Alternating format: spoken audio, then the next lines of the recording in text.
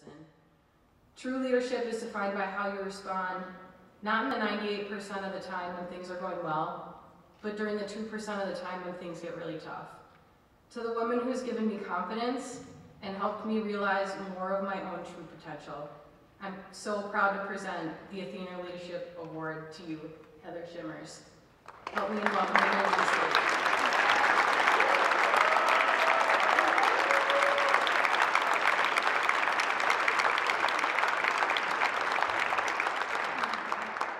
Thank you, Vanessa. Well, thank you all so much. I'm humbled and completely honored to accept this award. It's been said that it's better to write your epitaph on people's heart rather than on your headstone. I'm not my favorite person to discuss, but I'm going to do my best to just share a few of those messages that have been etched on my own heart so far. My dad has a lovely marker at his resting place in Mineral Point, and boy, he sure did write his epitaph on my heart. Work hard, find passion in what you do and where you choose to share your time, care about people, and love your family. I want to thank the Fox Cities Chamber of Commerce for this honor. I'm so proud to serve on your board of directors, and I'm so pleased with the direction that we're headed together.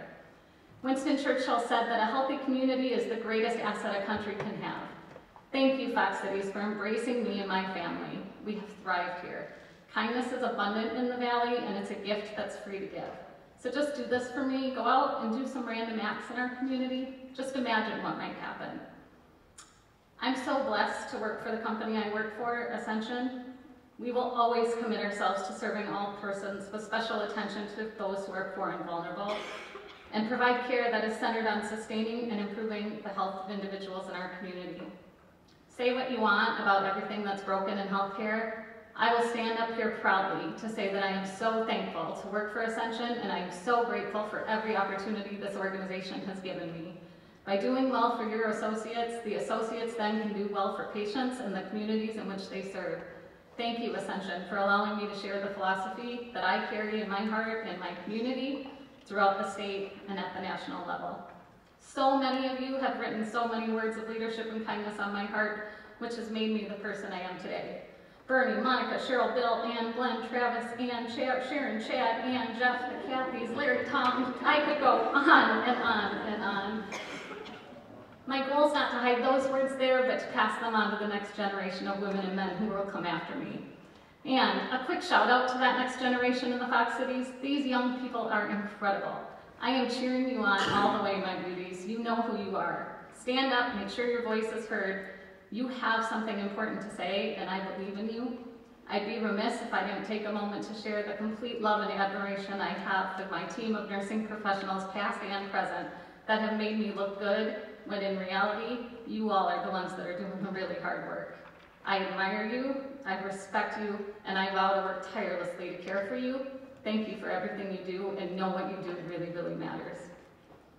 And to those brave women who have gone before me to break glass ceilings, or in my profession, I guess I'd say glass syringes, I salute you. I mean, really, have you seen the list of past ATHENA Award winners? Such gifts they have given, and they continue to share. Bravery is not a word that's used lightly, but I use it for the women who have stood before me, those women who have the brains and compassion to educate children, earn the right to vote, the sisters who came here to build our hospitals and break those stereotypes. And finally, I need to thank my family. I found my husband here in Appleton.